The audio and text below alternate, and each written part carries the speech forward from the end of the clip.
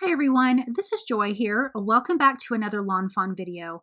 Today I'm sharing some fun Christmas tags using a Creature with Stirring stamp and die.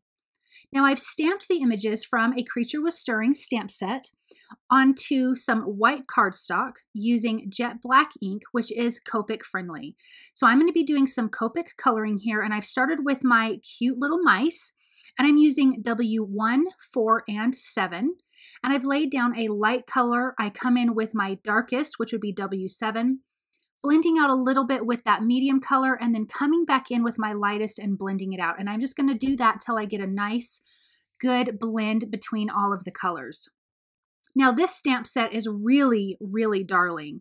So I've stamped the mice from the stamp set, the gingerbread house, the cake stand, the little candy canes. There will be some gingerbread mice and gingerbread men and some chocolate chip cookies that I have stamped to color with. And I've also stamped the holly berries and leaves. So I'm just going to color each one of these images. I have stamped multiples of these. I'm not going to show all the coloring on all of them, but here's that cute little mouse gingerbread cookie. I think that is so darling. As you can see, the colors that I'm using, the red that I'm using is R89, 37, 46, and 20. I am using a green G46, 29, and 07. And then I decided to bring in a teal color, BG18, 13, and 11. And for my white that I'm coloring the white parts, I'm using C1, which is a nice cool gray color. I like adding this teal color in. I think it adds a different pop of color to the Christmas traditional red and green, and I love how that looks together. So I am going to keep the color scheme fairly simple. The gingerbread I'm using E35, 37, and 59, and the cookies are E29, 55, and 33. Now for the mice, their hat, the mittens, and the apron, I'm going to be doing red. On the apron for the little belt, that will be the BG 18, 13, and 11. And also on the mice for the inside of their ears and their bellies, I did R20. And then I went back over it with that W1 to kind of soften the pink just a little bit. So I'm adding the shadows to the dark areas, then the light, and then the medium color to each of these images. I'm going to be coloring using that same red combination, all of the candy canes and the C1 for the white parts of the candy canes.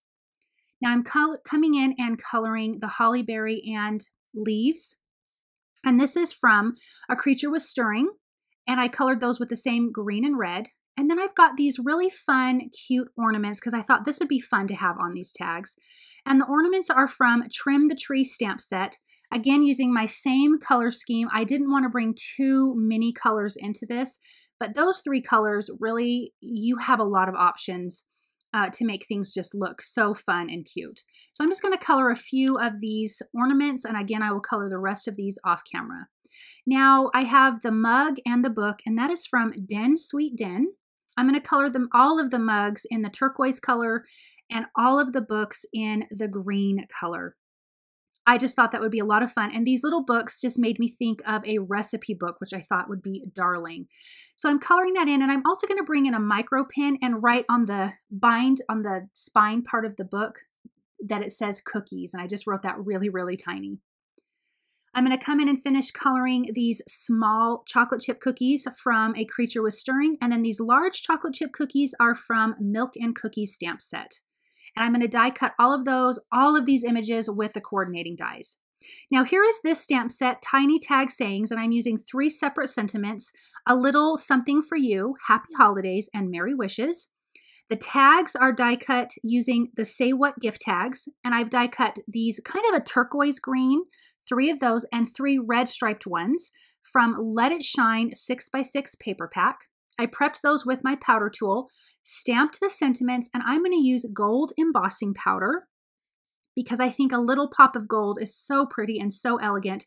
Even though these tags are super playful and just fun, gold I just think is absolutely gorgeous. Or you could even do silver, and that would be just as beautiful too.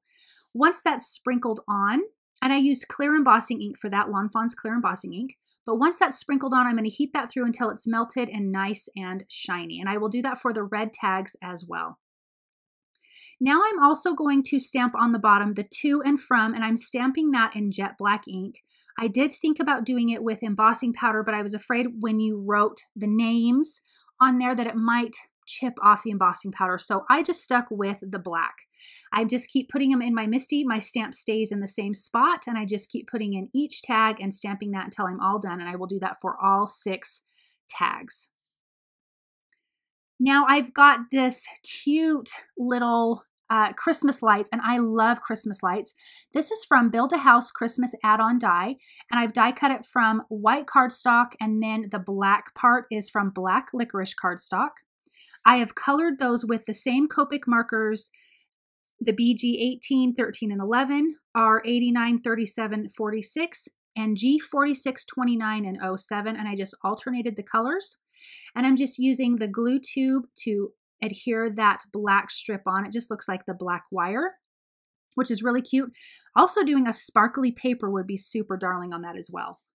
Now I have die cut 6 white tags using Lawnfawn's white cardstock, and I'm going to adhere the striped tags that we already have die cut, stamped, and heat embossed to the back side of each tag. So I will do that for all 6, 3 red and white striped, and the 3 kind of a turquoise, green, and white striped.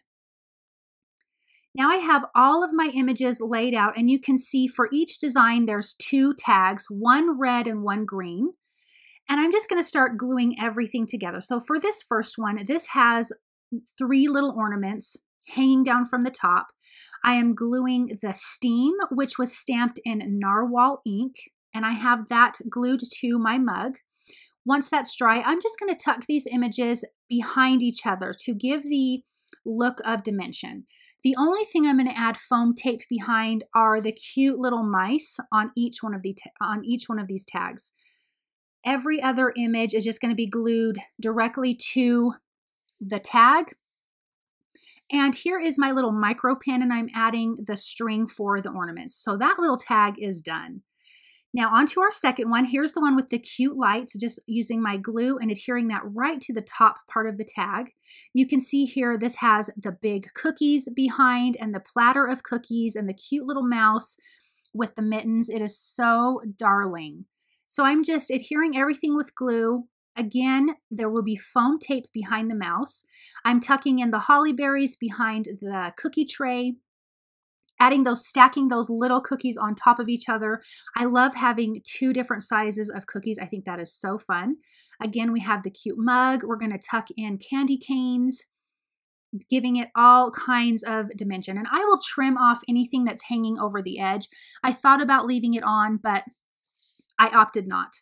Okay, so now for this last one, I am going to stamp some snowflakes from 2 stamp sets. The first one, I have two snowflakes from Oh What Fun, and then I have another snowflake from Trim the Tree stamp, and I'm going to stamp that using the Minty Fresh ink, and it turned out so, so pretty, and I'm going to do that for both of these identical tags. Now that that's done, it's time to just finish gluing everything together. Gluing all my little images. We've got this cake with some holly berries on top, and it looks like this mouse has just put that on top of there.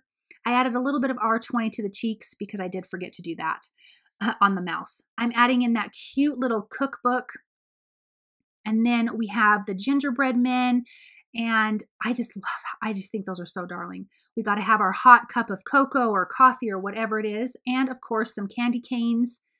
And I just thought we needed one more candy cane back there because I just wanted a lot more. I wanted each one of these little mini scenes to be so full.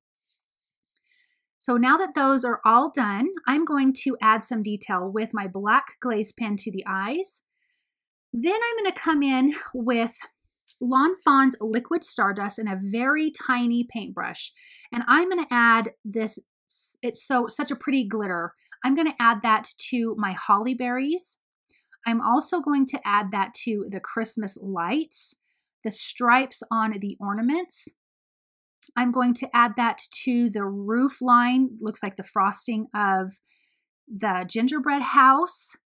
And I just think it turned out so pretty. I love to have a little bit of sparkle on these cards. I just think it makes it feel so wintry and Christmassy, and it turned out so, so pretty. So here's the little stripe part. You could do the whole ornament and that would be cute, but I just kept it to the stripe. And then again, I'm going to add it to the white part, the frosting of the house, of the gingerbread house. And I think that turned out great. And to the gumdrops at the bottom, because we know those fun, yummy, delicious gumdrops have all that sugar all over them. So I thought that this would be perfect to go on that. And once I'm done with that, I'm going to come in with my white gel pen to add some finishing details to all of these images. On the little baker's hat for the mouse, I did add some white stripes. On the apron, at the bottom part of the apron, I added polka dots on both of these little mice. I just think that that added so much, made it look really festive and Christmassy. I did not add any white to the mittens. I left those alone. I'm going to come in and add some white highlights to the mugs, a little bit of dots to the cheeks on the mice, some highlights on the books, on the cookie platter.